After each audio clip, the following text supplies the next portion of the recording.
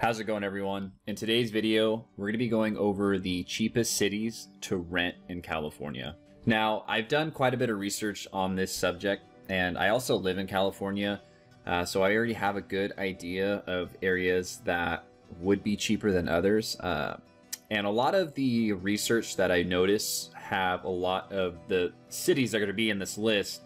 They may be in different orders. However, for the most part, it is spot on. Some cities did make it, others didn't.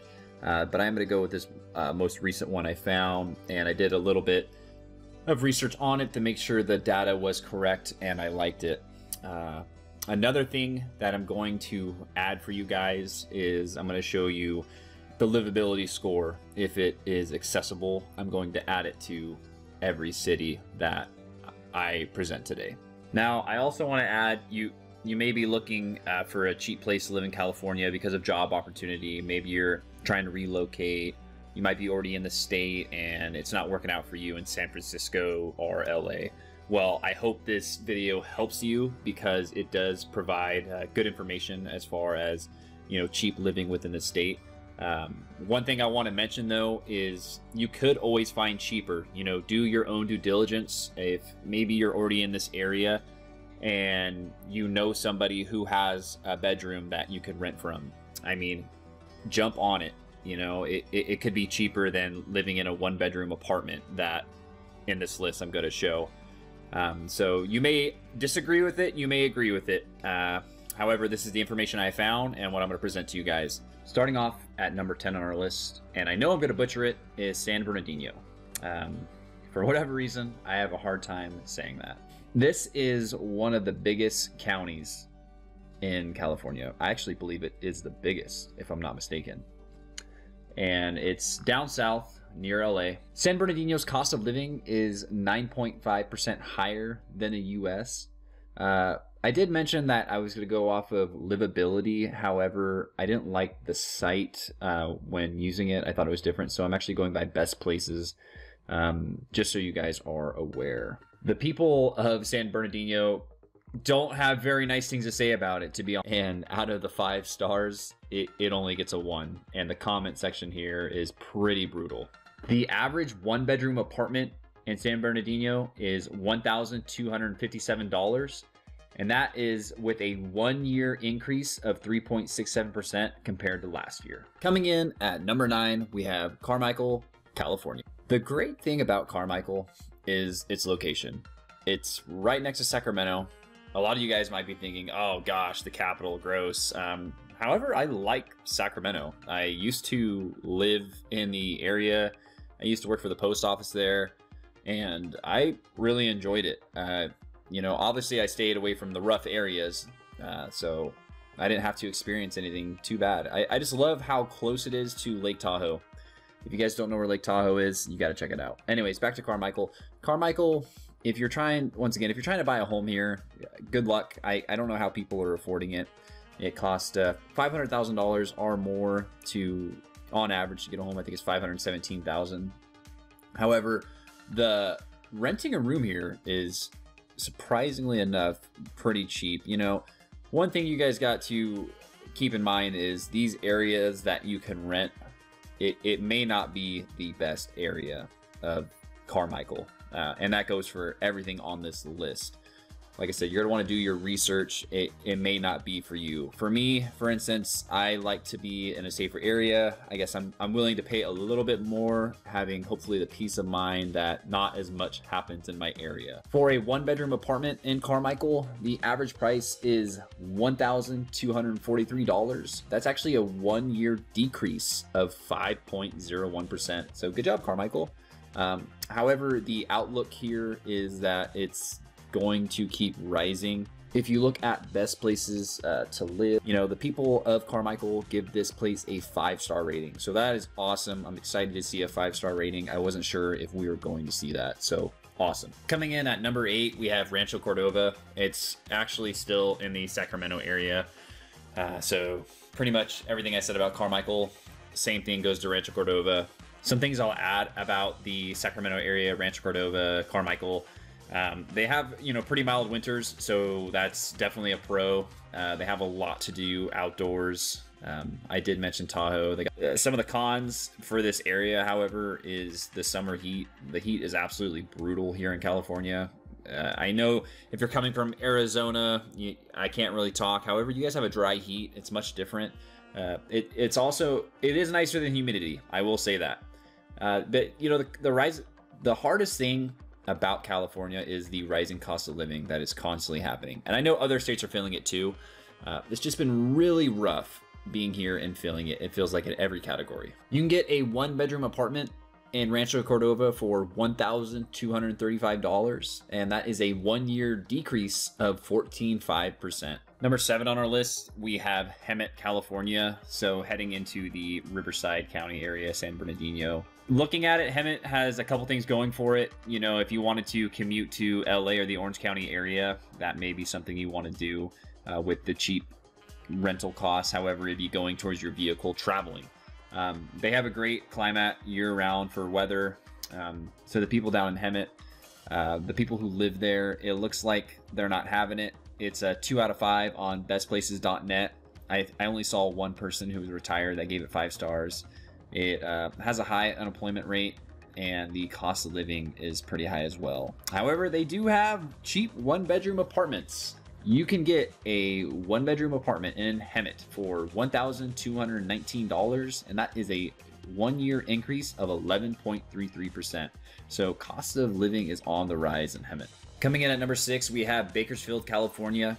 Heading into the Central Valley, I look at Bakersfield as one of those areas where cost of living in California is much lower than the rest of the state. You can still afford to buy a home here, and the rent is also affordable as well. I do like the location of Bakersfield because you're right next to the Grapevine, which is the pass that you would drive through to get to LA. The only thing I don't like about Bakersfield right now is the crime that the city is going through. It does have a little bit higher than normal unemployment numbers. You are in Bakersfield, just be aware what you got going on in your vehicle. I do have a video actually about high auto theft areas, and you guys should check that out as well after this video. A 1-bedroom apartment in Bakersfield would cost you $1,170, which is a 1-year increase of 7.84% compared to last year. Next on our list, coming at number 5, we have Stockton, California. Now, Stockton, California sits right below Sacramento.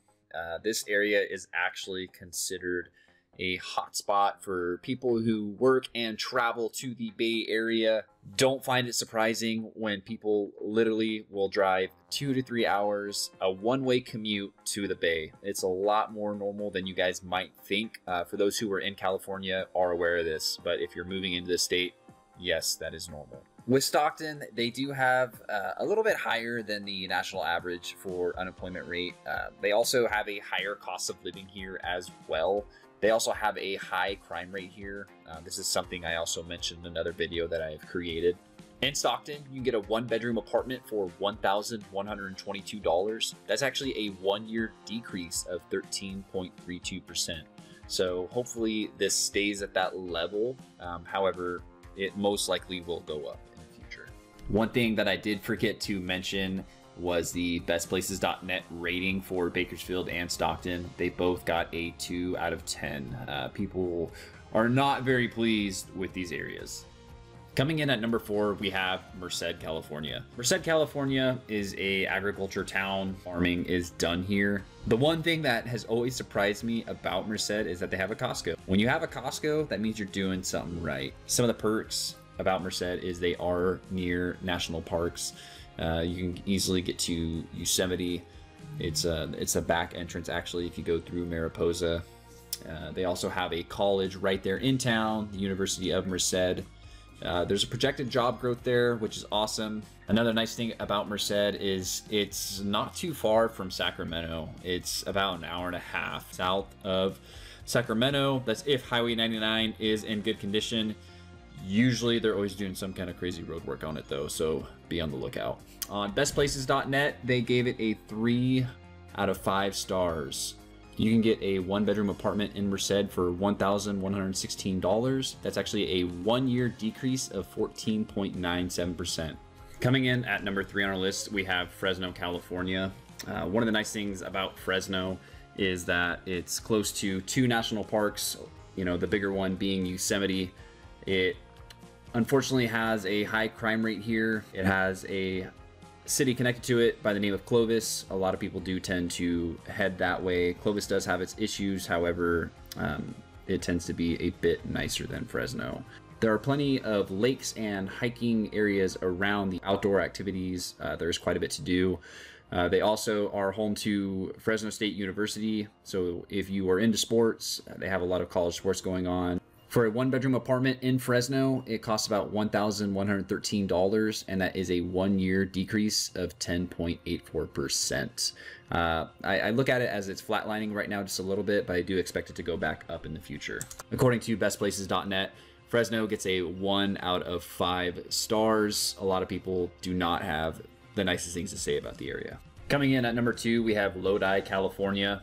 Lodi sits about 50 miles south of Sacramento. This is another area that also commutes either to Sacramento or the Bay Area for work. I'm not saying Lodi doesn't have jobs, however, you do see that, you know, people do commute. They are facing some issues with crime, cost of living, and housing. Bestplaces.net, however, gave this place a 1 out of 5 rating, and the bestplaces.net are for people who actually live there. To get a 1-bedroom apartment in Lodi, it is $1,019. That is with a decrease of 3.71%. And before we get to number 1, guys, please make sure to like the video if you have enjoyed it. We're on our way to 500 subscribers, so please consider subscribing. I really do appreciate you guys stopping in, watching my videos, and being a part of the community. Take a guess at what you guys think at number 1 is, and also be sure to check out my other videos. And if you guys have any videos that you would like me to do, drop them down in the comment section below. All right, guys, on number 1. And coming in at number 1, guys, we have the city of Turlock. Turlock is also in the Central Valley. It is south of Sacramento. Anytime I go by Turlock on the 99, it is somewhere that I always stop with my family. It has a lot of new development. They brought in a lot of restaurants, a lot of the big name, you know, stores, Walmart, Target, and all that. It's a great area to, you know, take my family. I feel safe there. I'm not sure if, as I look at the reports, though, they do have crime. I'm not sure if it's necessarily in that area. It may be throughout the rest of the city. I feel like they're going to have a lot of continued growth. They've definitely come a long way in recent years. So for a 1-bedroom, the average rent in Turlock is $1,013, and they've had a decrease of 0.67%. All right, guys, I hope you guys learned something today. Hope you guys enjoyed it. Have a great day. Bye.